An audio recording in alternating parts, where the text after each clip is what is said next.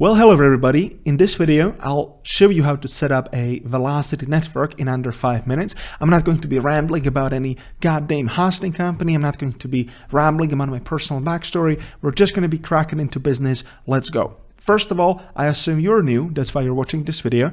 To quickly explain what Velocity is, it is a software that runs as a microserver, but it connects different microservers together. I connect to Velocity, and then Velocity acts as a proxy so that when I connect to Velocity, it automatically redirects me to different microservers, and it also lets you create plugins for Velocity, which connect microservers together such that you can see the same chat from your survival to your creative or factions server, for example. Now, let's get down to business. How to install Velocity. This video is also going to cover a cracked mode or offline mode, if you will, although it's not going to cover a Forge or Fabric. This video is specifically for paper. If you need the other installations, please just read the official documentation. So how do you get Velocity? Head over to papermc.io, go to software, Velocity, hit downloads, and get the latest paper Velocity jar. Now, how to install that? You're gonna use your whatever you want hosting company. I'm just gonna be installing this locally, and if I want to install it locally, you can actually go to mineacademy.org/endpoint, and you can grab our launching script that is going to actually download the latest version of Velocity on your computer automatically each time you start it. So I'm just gonna get over, copy the Windows script, create a new folder on my desktop, paste the Windows script right here, make sure that I change Velocity right here, and I'm gonna go with the 3.3.0 snapshot version, which is the same as you can see on the website. Just make sure to replace dots with underscores. This method, I do only recommend using our endpoint when you are running this locally. If you're running a hosting server, you need to be downloading the jar. I think it's safer than, you know, dealing with new changes in the background that are being automatically installed without you knowing. All right, first time started, that's great. After, just close it, and now you're going to see a bunch of files. First of all, we need to open up Velocity TOML, and here we need to pay attention to the bin. So this one is basically the IP address where your Velocity is located. You should be able to get that from your hosting company, although if it's something like that, you can just type in IP pinger, and then you can just ping that domain. You can enter domain right here, and you're gonna get the IP that you need to paste it right here. The port needs to be either on your computer, something that is open, not blocked by firewall, or if you are behind a network, if you're running this online on a hosting company, then of course you should get it from that company itself. All right, message of the day is whatever is displayed in my multiplayer menu, such as Hypixel. I'm just gonna keep it to test Velocity server. Mixed players, I'll keep it as it is. Online mode should be on true. If you want to run cracked, we are gonna get it to false. However, I'm just gonna keep it on true. Force key authentication doesn't really matter. Prevent client proxy connections, no.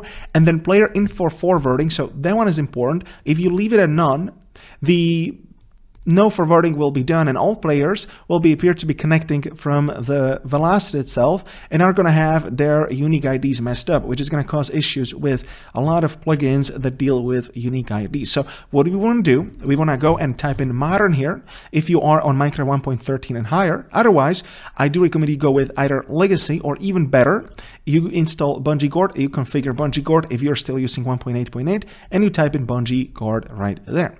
Then the secret file, I'm going to cover later. Just make sure do not delete that and do not change that later on. And then down here, we're going to configure our server. So I only have two servers. First one is just a simple 1.20 test server. Let me just open up the server.properties. Let me get the server port, which is right here. It's 25565, and I'm going to call this server a survival server. There we go. And again, you need to change the IP address to whatever your hosting company provides you.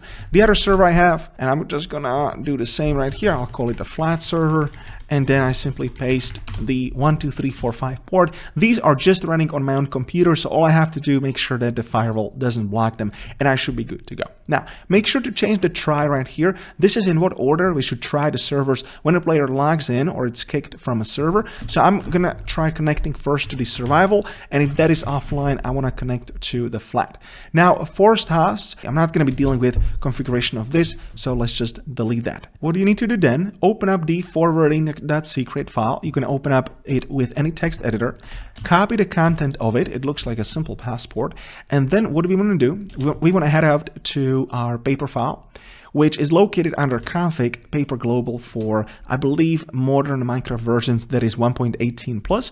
If you are still stuck on 1.8.8, then it is going to be somewhere here called paper.yml. Anyways, open the paper global file. We're gonna head over, find velocity section under proxies, head over, type in enabled to true, and then this is a little catch. So if you typed in online mode to true on velocity, you need to enable online mode right here, and then we need to actually go to the server properties and then find the online mode key right here and make sure that this is false. Okay, it's a little bit of a trick. If you do want to have online mode, you need to enable it on velocity, enable it in paper global, and disable it in server properties. And then the secret key you're just gonna paste right in here. There we go, guys. Now if I boot up velocity and I booted these two other servers, can see now it actually kicks me out from, it prevents me from directly connecting to the backend servers, which is, as it should, very, very secure solution. And I have to only use the proxy to be able to connect.